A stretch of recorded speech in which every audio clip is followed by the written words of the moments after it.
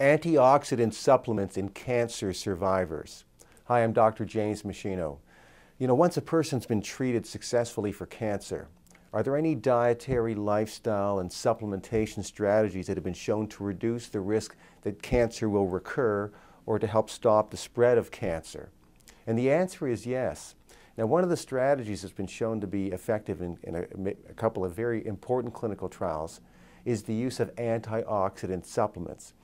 Many animal experiments had shown this over the years, but the very first human clinical trial was published in 1994 and then the follow-up again in 1996. The first publication in the Molecular Aspects of Medicine in 1994 by Lockwood and Folkers. What they did is they took women who had survived breast cancer, but the breast cancer had already spread to the axillary lymph nodes. So in the medical literature, it's very clear that these are very high-risk women, that even after successful medical treatment, the chance of the cancer coming back again or spreading to the bones, to the liver, and further through the lymphatic system was significant. And you know that over a period of 18 months, 24 months, and so on, that some of those women are going to have a relapse.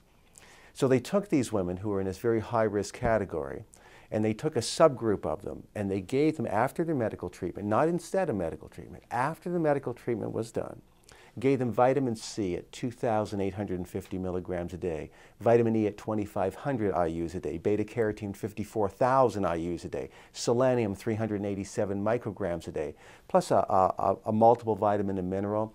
They gave them essential fatty acids with both omega-3 fats and an omega-6 fat called GLA, or gamma-linolenic acid, because those have had anti-cancer properties associated as well, and also coenzyme Q10 between 90 and 390 milligrams a day.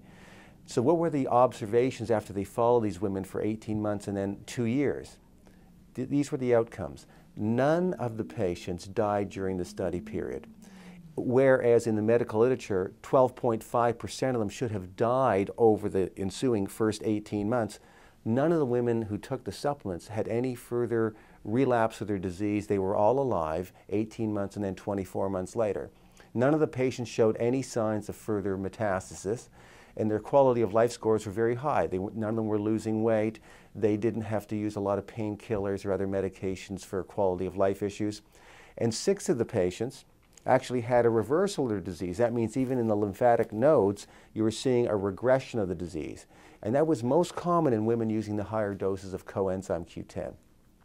And the second follow-up in 1996 of the same women showed the same results.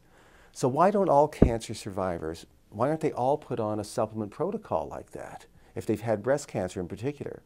I believe it's because there's a bias against the use of any natural agents that are useful for cancer patients that's imposed on the medical profession largely by the education they get from very large drug companies. And so a lot of doctors never even see this research. Here's another example. Dr. Dean Ornish, who took patients that had localized prostate cancer of a medium to moderate grade, and they chose not to have surgery. And he took half the group and put them on a his Dr. Dean Ornish low-fat diet, and gave them high supplements of vitamin C and vitamin E and selenium, all at doses higher than you could get from food alone. Same with the previous study. You couldn't get those doses from food alone. You need supplements.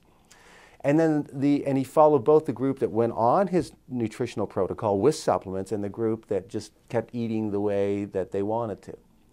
And what he showed is that the group that used the low-fat diet and the supplements actually showed that their prostate-specific antigen was dropping down and stabilizing the disease. In fact, the tumors are then likely shrinking. So we see that we have this success. But the evidence isn't just for antioxidants. There's other nutrition and supplementation strategies that are very appropriate for people that have had cancer. So what I want you to do is click on the link below and read my article called "Can Antioxidant Supplements Slow Aging in Humans and Decrease Risk of Degenerative Diseases?" The article highlights many of the positive studies that show the effects of antioxidants on reversing precancerous states, improving outcomes for patients that have had certain types of cancer and other conditions. All the scientific references are there, so you'll see that you're getting good evidence-based information from me.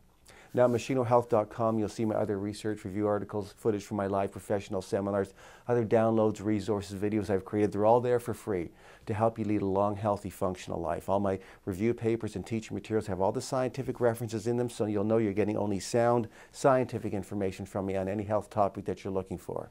So you should use machinohealth.com. It's an ongoing, reliable resource of health and wellness information for both you and your family. Thanks so much for watching.